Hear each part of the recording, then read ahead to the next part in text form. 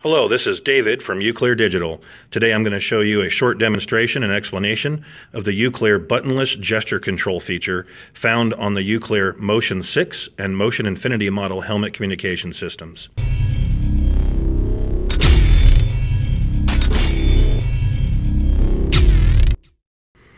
This feature allows riders to quickly access commands that are most commonly used, such as volume control and music playback control, without having to touch the unit or use voice commands. It is controlled via a short laser beam that comes out of the bottom window here. That laser beam comes out a total of about 4 inches to avoid false positives off shoulders and collars. With my camera here, I should be able to actually show you the laser. There you go. Okay, and we're going to talk about how to learn this and run it. It should only take you with practice a few minutes to learn how to do this. First thing you need to know is how to turn the feature on and off. That can be done with a triple tap of the top button here. 1, 2, 3.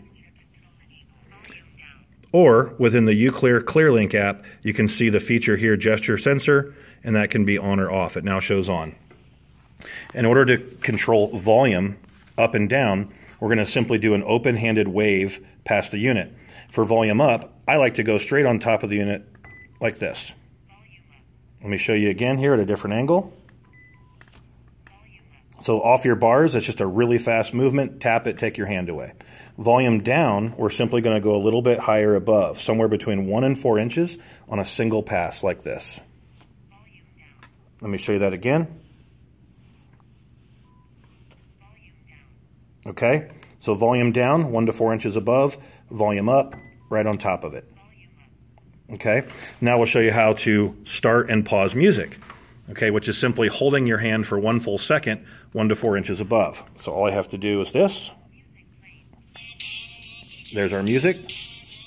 Now I'll pause it the exact same way. So pause and play are the exact same movement. You simply hold your hand 1 to 4 inches above it for 1 full second, and that will pause and restart it. Okay, I'm going to start it again. And then I'll show you how to change tracks. Okay, so changing tracks is as simple as doing the same movement as you do for volume up, which is this, and doing it twice in a row. 1, 2. Okay, you heard it say next track on there. And there it is. So I'm on Pandora. Sometimes there's a delay. Okay, so let's go through that again. Music pause. Music play. And we're going to go next track. 1, 2. Okay, it's as simple as that. Okay, so quick review. Volume up. Volume down a couple inches above, 1 pass. Again.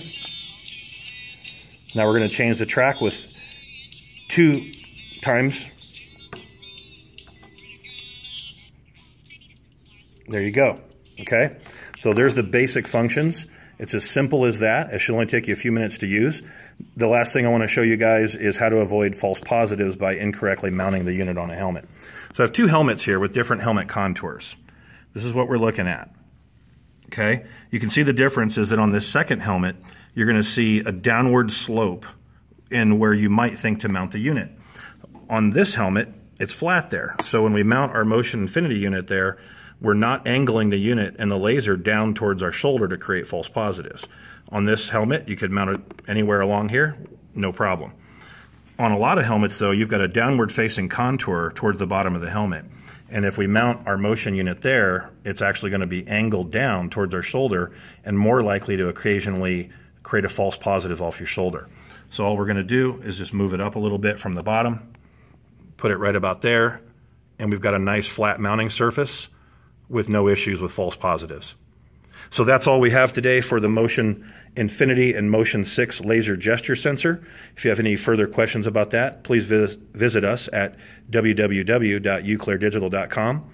Visit your local power sports dealer or contact us anytime. Thank you.